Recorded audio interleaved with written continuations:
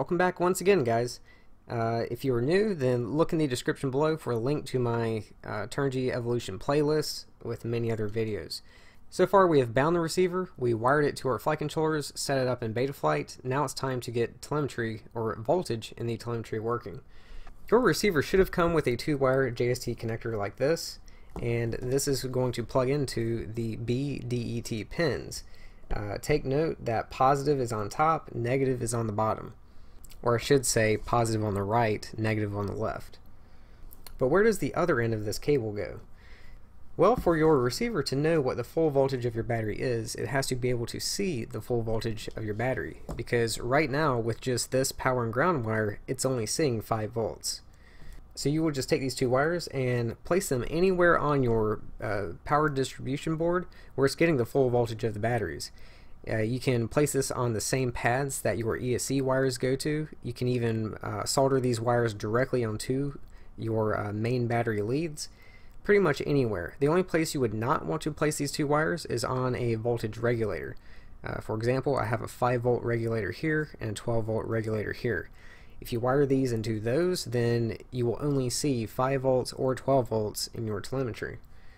So I've already got my 2 wires soldered into my PDB where it will get the full voltage of the battery, and now we can just plug this into the receiver. And it will look something like this. I also have a couple more wires running from my PDB, which is just going to my flight controller to be able to power my flight controller, which will also power the receiver.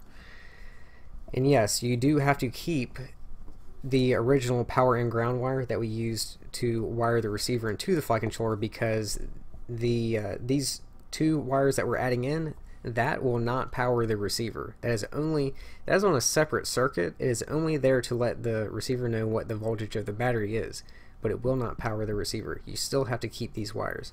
So that is why I have everything set up like this.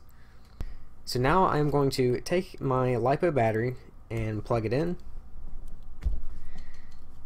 I'm now getting power to my flight controller, which is also powering my receiver, and we can't see it working, but these 2 wires are now letting the receiver know what the full voltage is.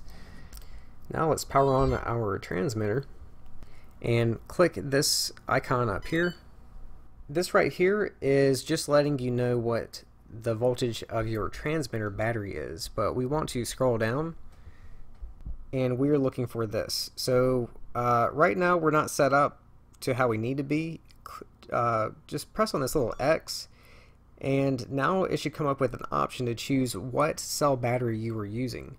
I'm using a 4-cell battery, so I will choose 4S, and it has automatically set up the maximum voltage of the battery, which for a 4-cell battery is 16.8 volts, and it's also set up my low voltage alarms.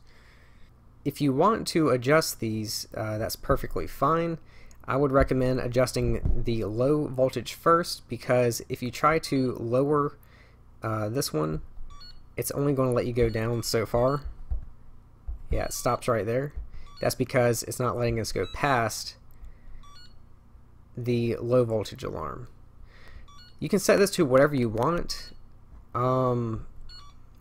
Personally, what I like is 13.8,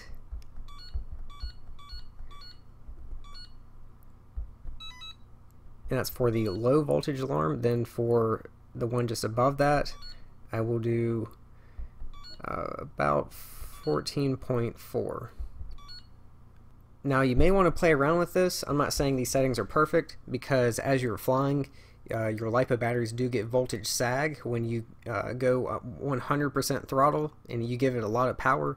The voltage will sag, and it will temporarily go really low. It's probably going to go below 14.4 volts, and it's going to give you that alarm, and you may think that your battery is low, but really it's not. You're just doing a full throttle punch out, and it's just going to dip down for a second. Unfortunately, this doesn't have a delay like the Taranis does, but I mean, at least you get voltage in your telemetry, so it's better than nothing. If you want to test this out to make sure it's working, let's just see what the voltage of my battery is. and it's at 15.1 volts. So if I were to set this at 15, well, anything over 15.1, then it's going to think that the voltage of our battery is low and go into this warning state. Your gimbal should flash red and the screen is going to flash on and off.